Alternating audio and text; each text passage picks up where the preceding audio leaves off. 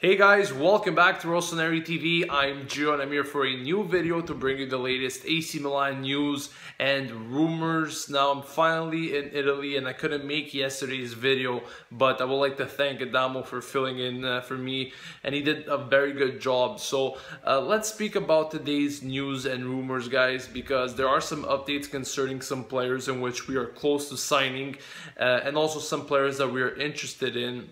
Now, first of all, let's speak about Marco Piazza. Like Adamo mentioned yesterday, Galliani had a meeting with his agent and the Dinamo Zagreb president, and it seems that Milan are very, very close to finally sealing the deal with Dinamo Zagreb regarding the player.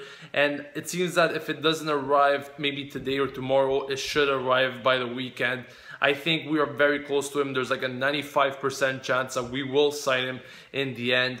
And concerning the teams that were interested in him, of course, Juventus was willing to pay around 15 to 16 million euros, and that pretty much puts them out of the race, even though nothing is yet confirmed. Now, Milan is willing to pay about 20 to 25 million euros along that price range for Piazza, and that is why they have the advantage. So once again, it seems that Piazza will become a Milan player in the next maybe few hours or in the next days. Nothing is yet official, but as I said, it's more than likely that he will arrive now. Also, I want to speak about Musacchio. Of course, I mentioned it a few days ago that Milan are interested in the 25-year-old center back from Villarreal. Now, it seems that Milan has already found an agreement with the player for about, I'm not quite sure about the price, but it seems that it's a 4-year contract. What's missing now is that they find an agreement with Villarreal.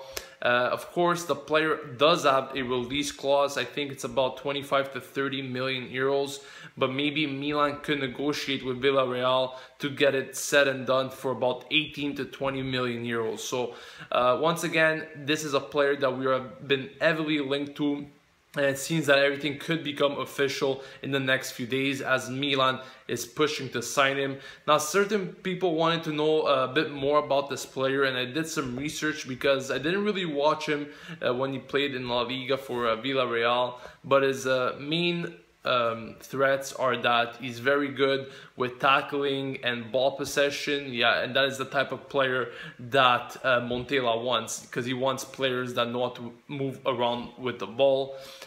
His only weakness that I saw was that he's not very good in the air, so his aerial threats are not that great.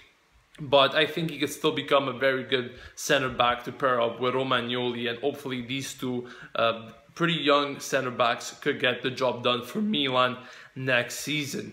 There's also been reports regarding Kovacic. Contacts continue between Milan and Madrid for Kovacic. It seems that the next few days Galliani should meet up with them, but Kovacic once again remains a very hot name for our midfield.